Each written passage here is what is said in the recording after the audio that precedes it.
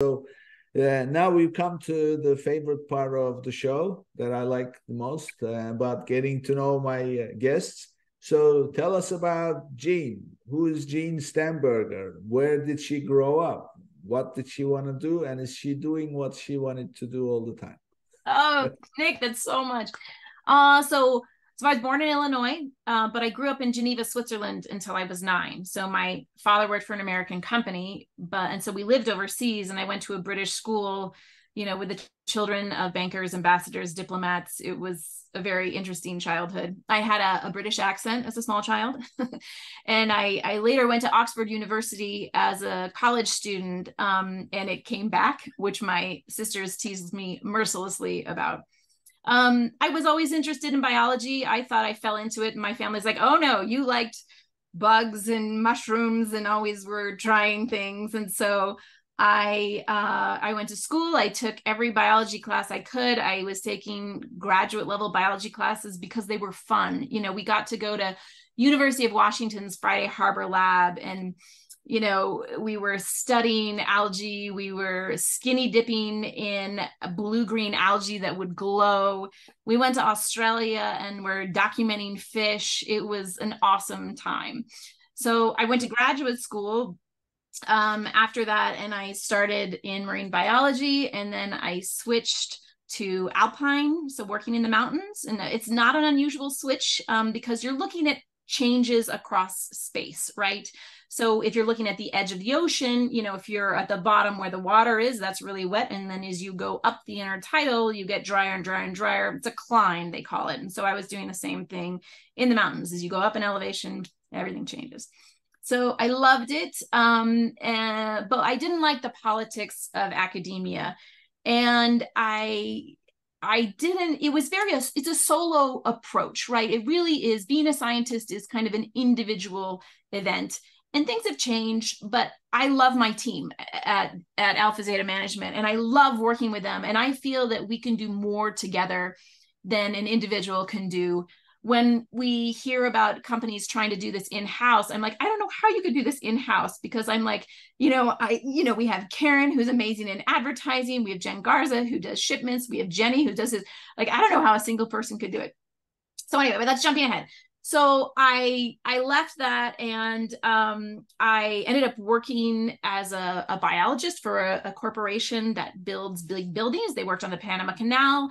So I worked on the Delta smelt. It's an endangered species in California. And we were building this awesome model about what happens if there's an earthquake, what happens if sea level rises, and kind of combining how we build buildings with how we save fish and deliver water to Los Angeles. Then I got into disaster management because I build tools with the computer science department at Stanford University during my biology degree. We worked together. It was really fun because we were trying to take their tools out into the wild and ask them crazy questions, like about museum specimens that you catch it, and then you need to have that information be able to be documented and available for 100 years, maybe 300 years, maybe 500 years. And this is blowing the computer scientist's mind, because to them, a computer program, a data storage that is 6 months old is kind of obsolete, So this idea of like having to work on these unusual problems is really interesting. And a lot of it lent itself to disaster response. So I ended up working at Carnegie Mellon in Silicon Valley as a professor. And we were doing this great thing where we were getting together computer scientists and venture capitalists and researchers and the police and the firefighters all together to discuss how to make this better. And it was awesome. And that's kind of the beginning of like bringing these amazing talents together, trying to nurture them so that we, can make something big. And then I got married and I had a child, and my husband builds spaceships. And so we moved to Colorado so he could build the Mars InSight rover. and then, but then I was like out of a job, because I left, I was working at Aid in Africa. We had a $32 million USAID grant to improve resilience in sub-Saharan Africa. And it was awesome, but I couldn't do it with small children and my husband working on spaceships. And so this is how I ended up in the position I had, because my sister called me up and she's like, Jeannie, I make food. I need you to sell it on Amazon. Hey, you're smart. You do data. That was kind of what she said to me. You do data. And I worked for her, and we quickly realized it made no sense to do this in-house because it required so much education. Just like you were saying, the only thing constant about Amazon is change. So we spun it off as a consulting firm, and it's just been fun. We have this amazing team. Really, this is all about my team, not me, because they're so good. And they just, we get into problems. We've worked with clients for many years. We've helped them through CEO changes, packaging changes, changes in venture capital funding, the pandemic.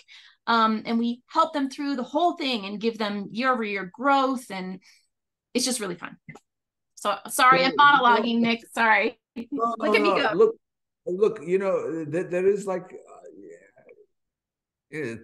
two guys talking, and one of them is telling the other a story, and then this guy is listening and listening and listening. I feel like that guy is like, everything that he hears is like, sounds unreal. Like, how can one person do so much? My husband builds spaceship, that does the Mars rover, and then I'm working with this $32 billion fund, and then